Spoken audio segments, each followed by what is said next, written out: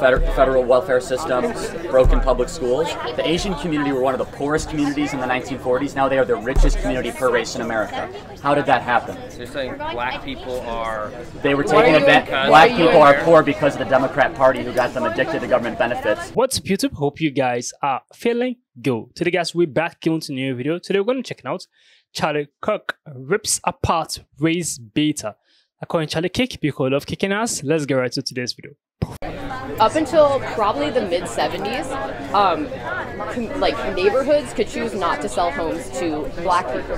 That's why a lot of black people live in like certain like parts of town, you would say, and those are also generally the parts of town that have like underfunded schools and stuff like that. So the Asian community went through the exact same type of discrimination, yet the Asian community is the richest community per race in America. So are you implying something about the black community? No, you know what I'm saying? I'm saying the Asian community did not have a series of social welfare programs designed at them, such as federal welfare systems, broken public schools. The Asian community were one of the poorest communities in the 1940s. Now they are the richest community per race in America. How did that happen? So you're saying black people are...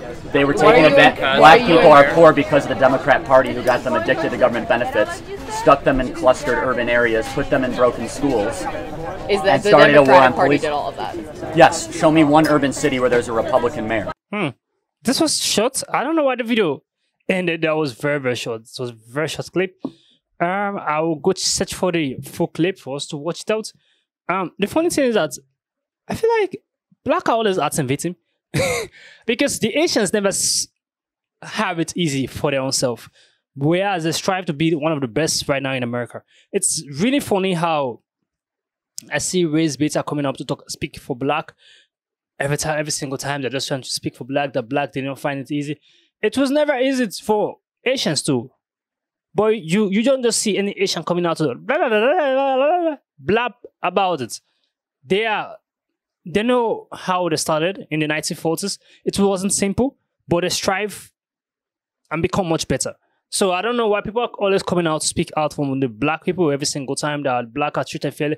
It's not just the black that pass through different kind of like discrimination in America. There are also other races too. So everything should not always be about the black and the black and the black every single time. Other races pass through different kind of discrimination too. But people, other races are striving, like the Asians Americans, like they're standing really good. Very well. They're striving much better and they're very successful. So we should stop this race baiting thing too much. It's tiring sometimes. Comment down below what you think about this video. Give us a thumbs up. I will go search about the full clip about this video, so I will, if I want to set my opinion much clearer. But so far I'm kind of getting tired of this race baiting topic because it's always about the black every single time. Comment down below what you think about this video. Give us a thumbs up. Share this video to as many as can. I'll see you guys in the next video. Make sure you stay safe. I just want a bag, like an old lady. I'm backwood smoking, I don't own papers, pass that 808. That don't shake her. Oh, bitch, you know I'm grinding like a pro skater. Baby mama bugging, I'm so quick to hit ignore. Buku bitch in my bed, I got scales all